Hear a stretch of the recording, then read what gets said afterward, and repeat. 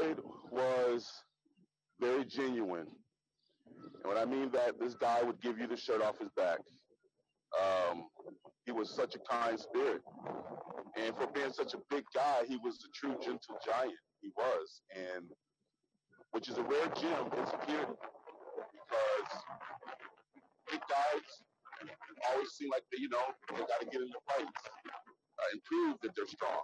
But Floyd didn't have to do that. He was able to talk people out of the club and get them out with respect, and he gained respect from the people that came to the club because he didn't have to force them out.